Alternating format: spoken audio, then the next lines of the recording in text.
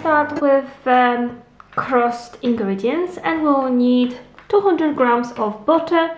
It has to be a cold butter, straight from the fridge. 1 teaspoon of baking powder, 2 egg yolks, 1/3 glass of powdered sugar, and 380 grams of flour. Now we're just gonna mix all the ingredients. So we're gonna start with the flour. Start with 380 grams of flour. We have you can use a sifted flour, better quality one, or I just sifted my flour. We're gonna add 1 teaspoon of baking powder. We're adding 200 grams of cold butter from the fridge. Next we're gonna add 2 egg yolks. Now we're gonna add 110 grams of powdered sugar, and we're gonna make a base, a crust. Now we're gonna mix all the ingredients together with the hands, or you can use a mixer if you want to. I prefer with the hands. Okay, this is our dough and for a crust, and we're gonna now divide it in half and put each half to the fridge or freezer for at least 30 minutes. Okay, we've got 2 parts, first one and the second one. The second one will go on very top. So this one we're gonna put to the freezer for 30 minutes, and this one gonna go on the bottom of a cake for a crust. Okay, this is a baking tin. I'm gonna put some butter on the bottom. We're gonna put some butter in here, and then we're gonna put the baking paper, and also gonna put some butter, lightly cover with the butter. Now we've got our baking tray with the butter. We're gonna add first a crust on the very bottom. We're gonna spread it out. Okay, our pastry is ready now. What you can do, you can roll out the pastry if you want it, and then put it in a baking foam, or I like to put it all in the dough and then spread it out in a tin. So it's up to you what you find easier. And what we will do now is just use the fork and do this.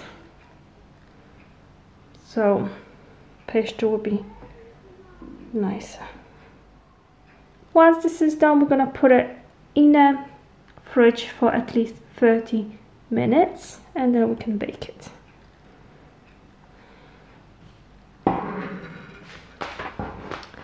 Next step, vanilla pudding. So we need 2 vanilla pudding, which you can find in a Polish shop. They call budyń.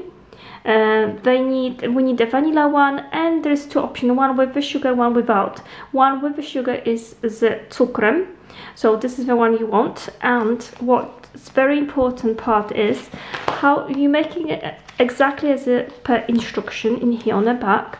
And one of them needs 500 milliliters of milk, and so both of them will need 1 liter of milk. So what we will need to do is we're gonna make it exactly as per instruction. However, we're gonna use less milk.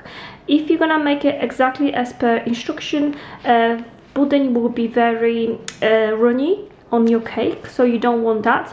This is why instead of 1 liter of milk for both of them, we're gonna use only 700 milliliters.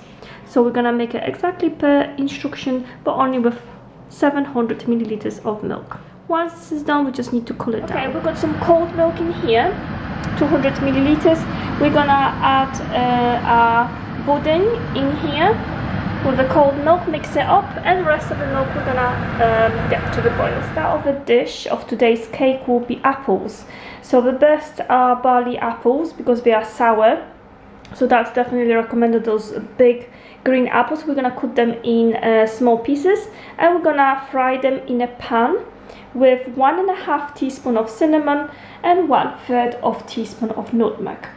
We're gonna also add 1 spoon of sugar. Apples need to be cut in small pieces, but those pieces should be the same sizes, otherwise we're not gonna cook the same.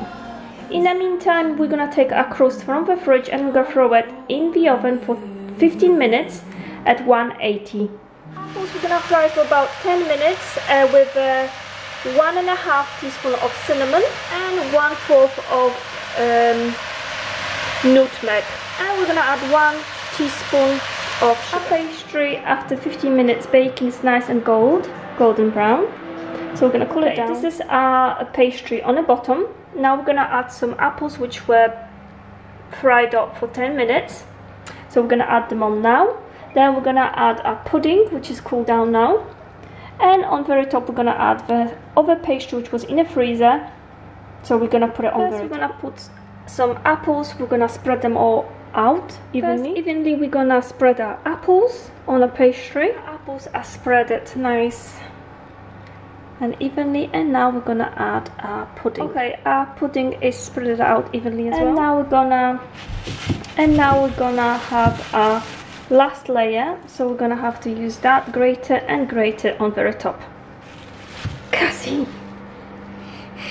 Okay, with the top layer of pastry, we're gonna bake it now for 40 minutes in 180 degrees. Okay, our cake is apple pie with pudding is done and baked, and now we're just gonna make sure obviously to cool it down completely, as the pudding gonna not gonna stay in place otherwise, so we need to make sure the cake is fully cool down. And we're gonna put some powdered sugar on very top and cook. We're gonna add powdered sugar on very top and put a quite thick amount because those apples are quite sour, so it needs that nice sprinkle of sugar. Okay, our apple pie with pudding is done, and we've got quite a lot of powdered sugar on the very top, but that's how it should be.